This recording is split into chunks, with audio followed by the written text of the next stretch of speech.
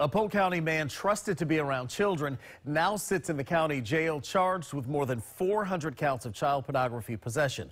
46-year-old Sean Fitzgerald most recently taught at Lakeland High School. And that's where we find 8 on your side's Justin Shecker tonight. Justin, this is a disturbing arrest, and the school district has wasted no time in taking action here. That's right, Rod. Good evening to you. The Polk County School District is in the process of terminating this teacher, and Sheriff Grady Judd says their investigation is far from over. Detectives are working to identify the source of the child porn found on that teacher's phone and to make sure none of the victims are local children. This is very upsetting to us in that he's a school teacher. Sean Fitzgerald is a special needs teacher, high school sports coach, and church youth director. Polk County Sheriff Grady Judd says his detectives found him to be in possession of hundreds of illicit files depicting child pornography.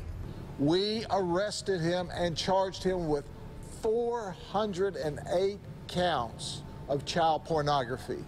Deputies say some of the exploited victims appear as young as 10 to 12 months old. At this point in the investigation, we don't recognize any children that he may be related to or has taught in school in the past. The investigation began after a tip from the National Center for Missing and Exploited Children. Deputies executed a search warrant at Fitzgerald's home Thursday.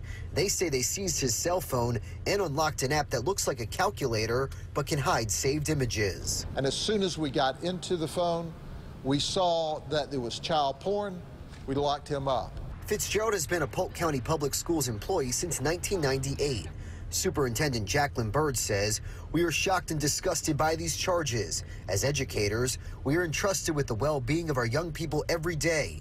It is our sacred duty to set the highest moral example in our schools and our communities."